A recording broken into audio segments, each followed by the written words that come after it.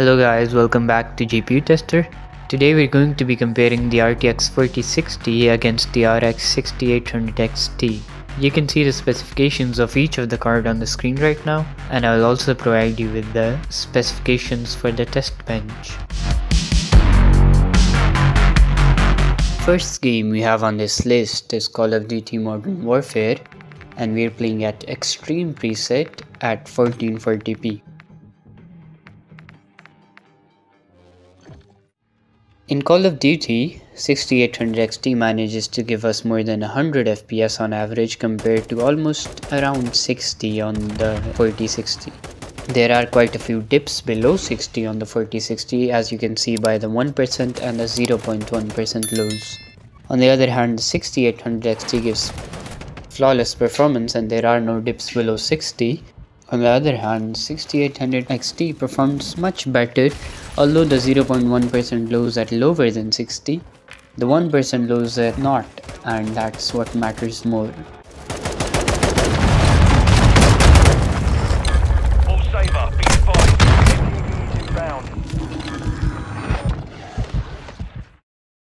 Moving on to Counter-Strike, we are playing at 1440p very high preset.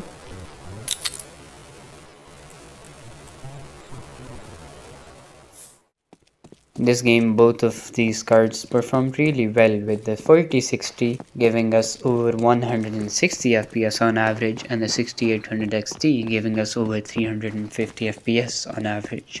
This is an esports title though, so it's expected that both of these cards will perform really well. As you can see that in this area, the FPS gets slightly lower than on the other side of the map. Still, that doesn't affect the averages too much.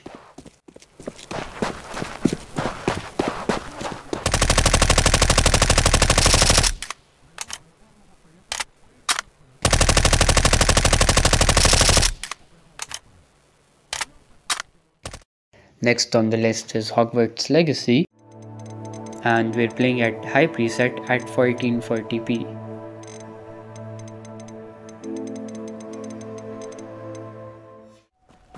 As you can see, the 4060 actually drops below 60 FPS on this title, whereas the 6800 XT manages to keep its FPS above 100 most of the time. I think below 60 is not as great as an experience as most people would expect from a card at this price range, so it's a bit of a disappointment.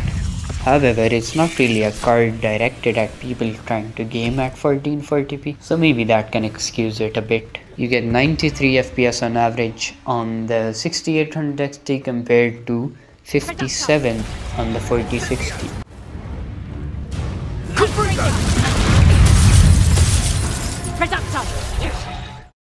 Next game on the list is Dying Light 2.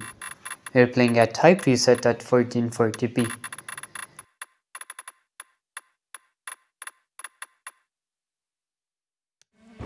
And yet again, you can see that the 4060 does not maintain an average of 60 FPS or higher, whereas the 6800 XT manages to get more than 100 on average. Dying Light 2 is a single player title and not an esports title, which does mean FPS below 60 is also kind of acceptable, but that varies from person to person. Some people want 60 FPS all the time, while others are fine with even 30. On average, you get 54 on the 4060 and 104 on the 6800 XT.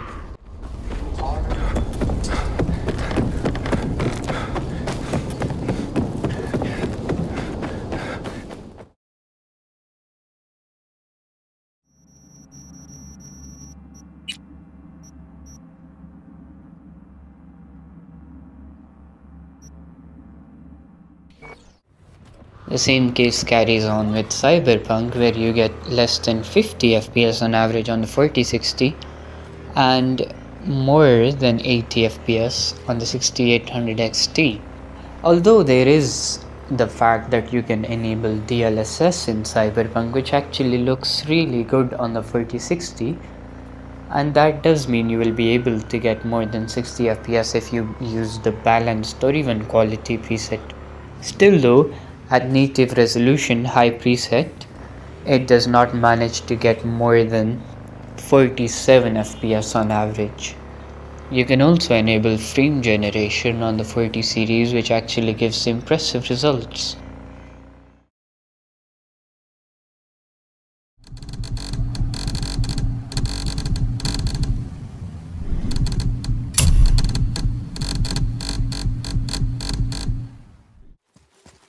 God of War 2 is one more game where the 4060 struggles to maintain a 60 FPS average, where it drops down to almost 40s and mid 40s, as you can see on the 0.1% lows.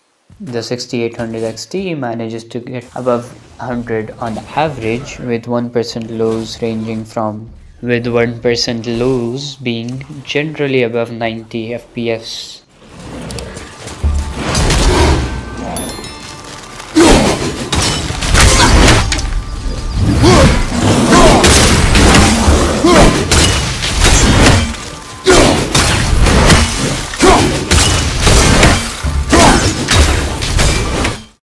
Now we have Spider-Man Miles Morales, running this at 1440p at very high preset.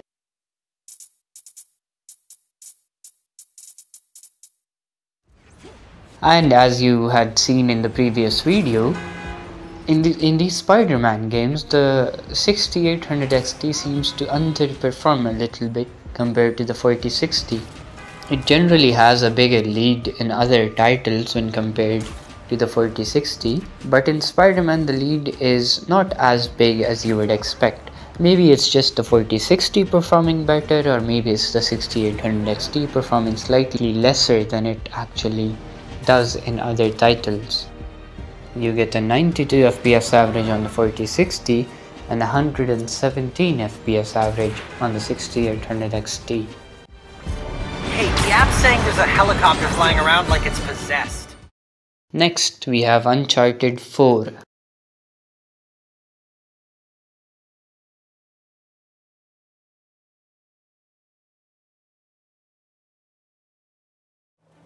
In this, the 4060 also drops from 60 FPS, dropping almost to the mid 50s at times. There is also the fact that the 6800 XT is using more than 9.5 GB of VRAM compared to the 8 GB on the 4060, which may be a cause for less performance on the 4060. On average, you get 68 FPS on the 4060 and 116 FPS on the 6800 XT. Again, even though there are drops below 60 on the 4060, I think that does not matter much in single player titles. See any way to get to Sam? Not yet. We're running out of road. Next is Hitman 3.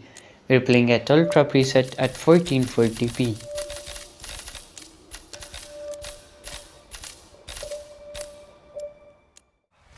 In this game, both these cards perform exceptionally, with the 4060 giving you an average of 86 FPS compared to the 161 on the 6800 XT. I'm gonna be rich. Get the hell out of here. I got rich. I mean, there's a lot of money. That flyer they started handing out to the homeless really got me going. Yeah.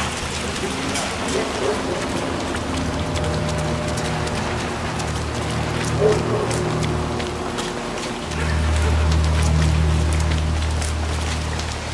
least someone is trying to help them out. There's this building where Hitman goes. I think they help. Next game we have is Red Dead Redemption 2.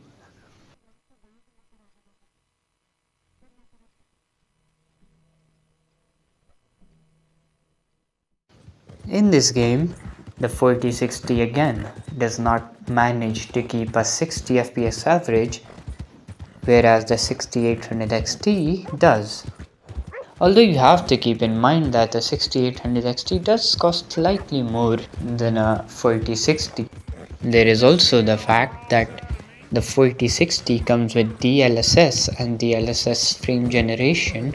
They work especially well if you're playing at 1440p or 4K.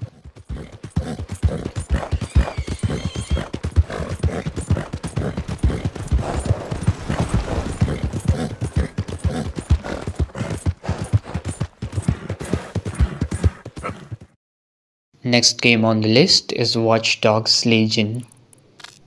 Again, we're playing at 1440p at ultra preset.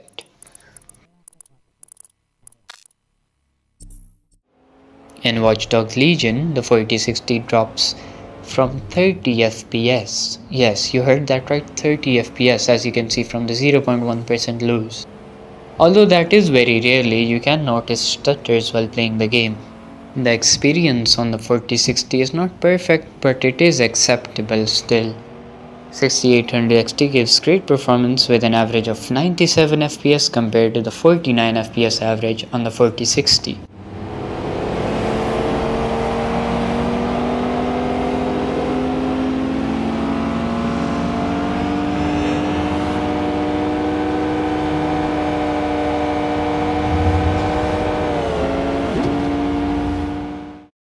Next and final game on this benchmark is Horizon Zero Dawn. We're playing at 1440p at the ultra preset.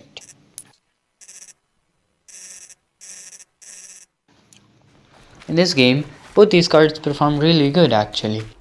But that could be because of the fact that it is a pretty old game at this point. Still, I have to give credit where it is due. So the 4060 actually does decently here, managing to get an average FPS of 73. The 6800 XT gets an average FPS of 127. That is gonna bring an end to our video. I hope you enjoyed watching it. Do let me know down below if you found anything interesting and if you have anything to add. And also comment down below if you have any questions. Thank you for watching.